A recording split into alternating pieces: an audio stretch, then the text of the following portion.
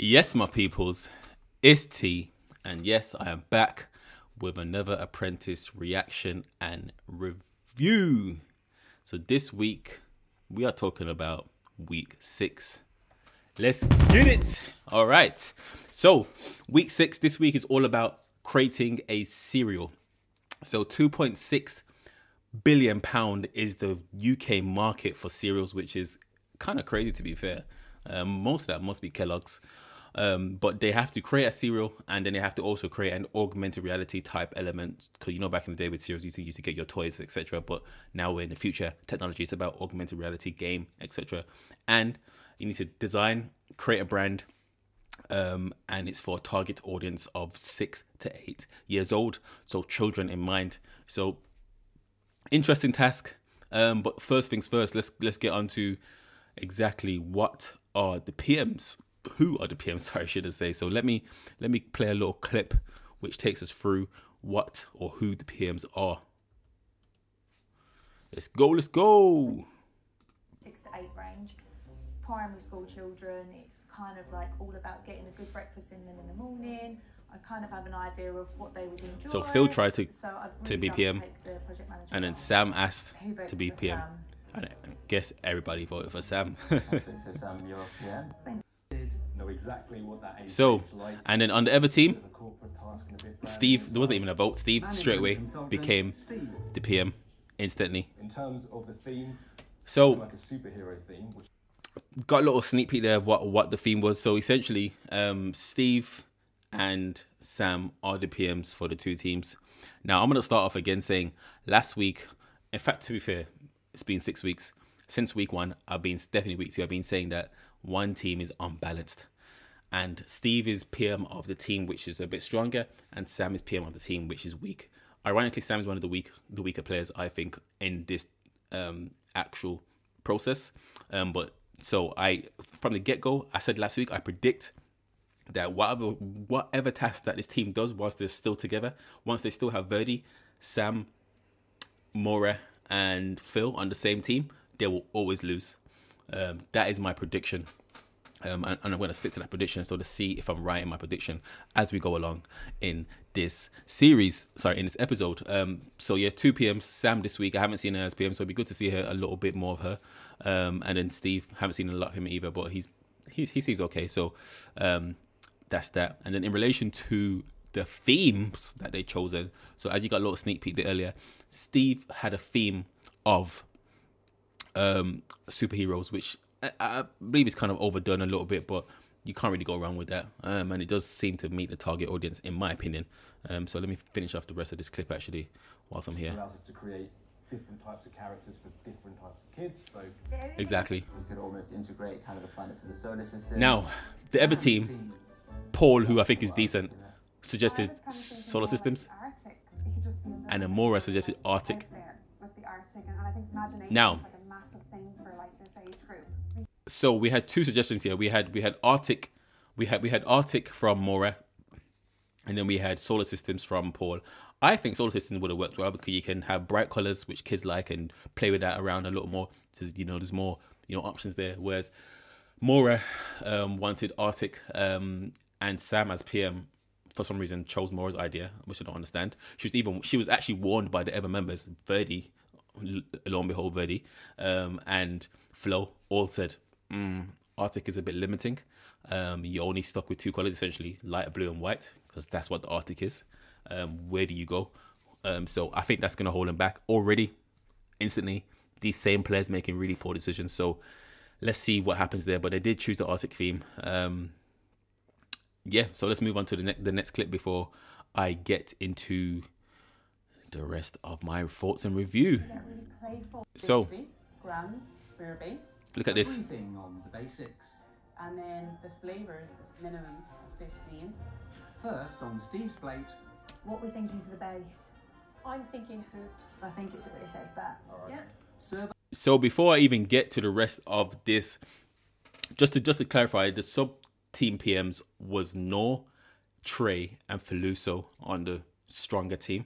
They had to create the character, and they decided to create a strong female character, which is fair enough. Today is actually International Women's Day, That's the day I'm shooting this video. So happy International Women's Day to everybody out there who's watching this.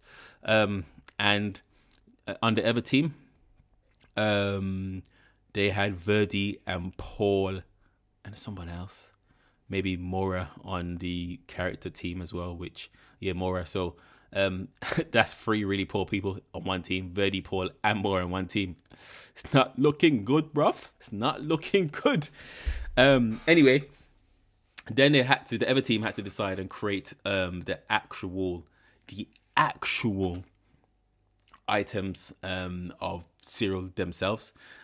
And yeah, let's let's get into that. So as you can see here, they got kind of told a really strong recommendation of what they should put in ingredients wise, and you know, kilogram wise, etc, etc. So let's watch a little bit more of this clip. Is that what's going to be?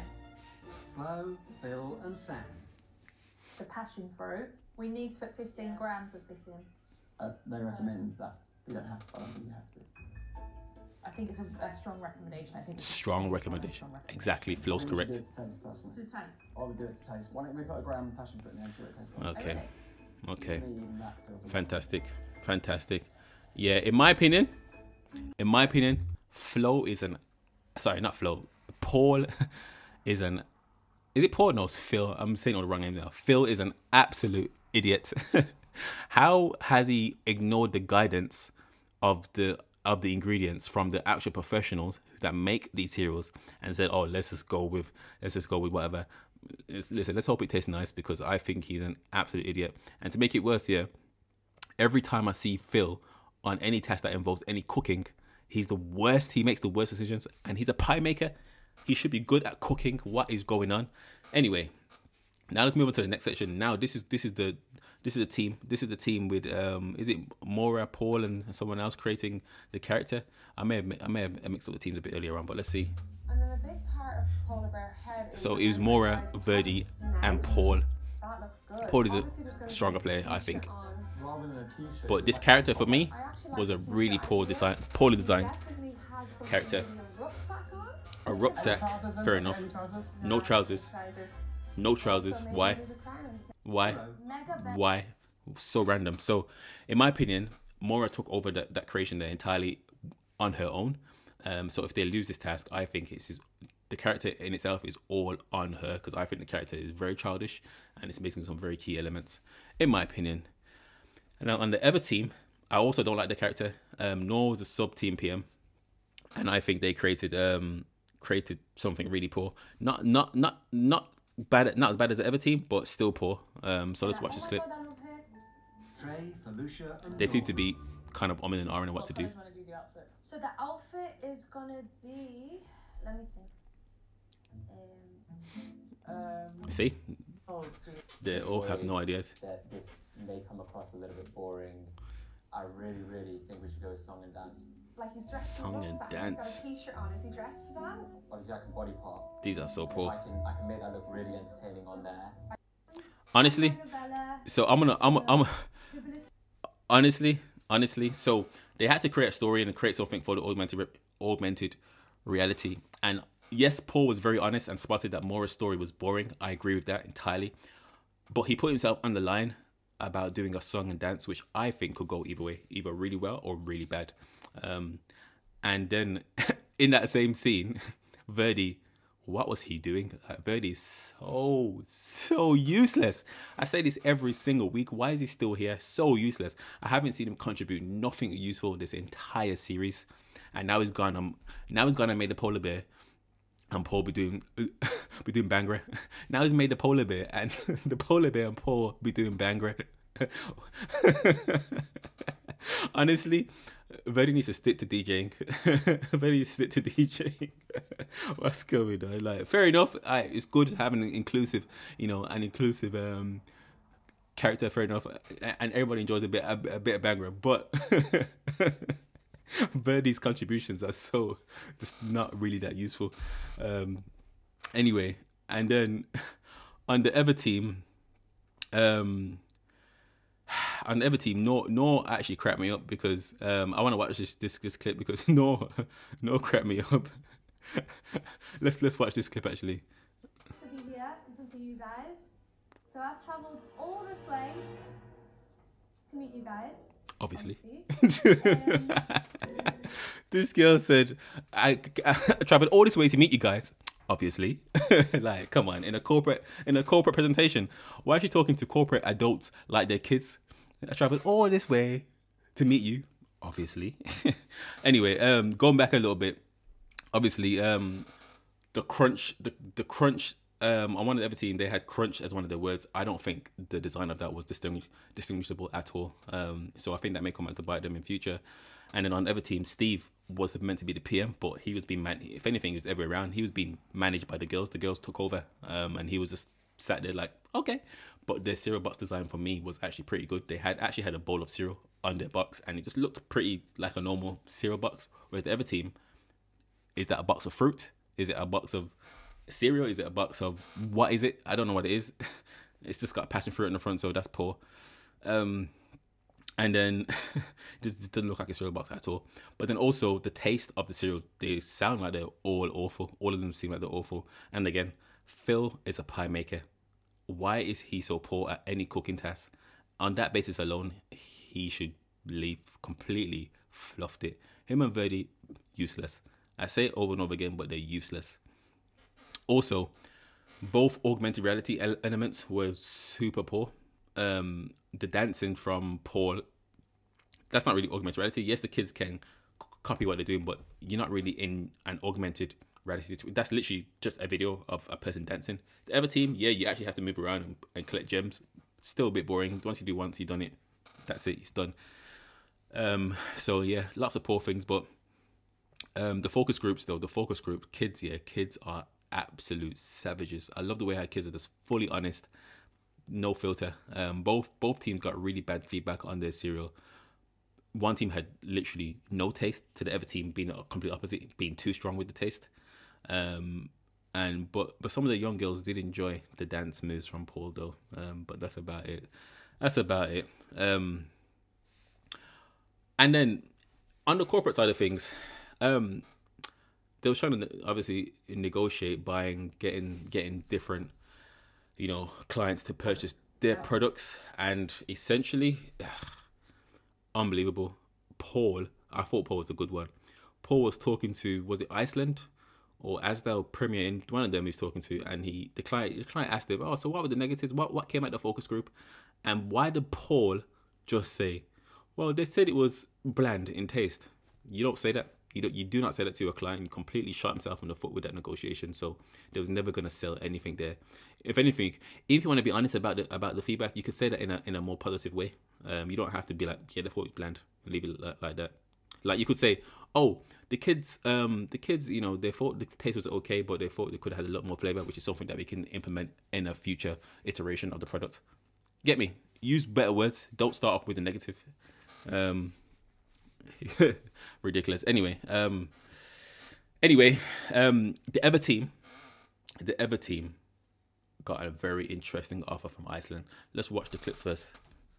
If there's any other questions as well? If we were to place an order, we'd like to have a period where we'd have exclusivity. Is that something that you'd be prepared to do? So, long story short, yes, they got an exclusivity deal from Iceland, which they actually agreed to. So to be 3 months exclusive. But my question on that was, they missed out. They missed out potentially on other deals, because other retailers don't want to pick up something after launch, after another retailer has had it first. Really, they may do it eventually if it definitely sells out, but not straight away off the bat. So they may have missed out on other sales here, but they did secure 200,000 from Iceland, which is quite a lot. And the other team is so bad with their sales. I do expect them to still get more, despite only getting one client. I expect them to get more sales from that one client, because the other team they can't even give it away for free.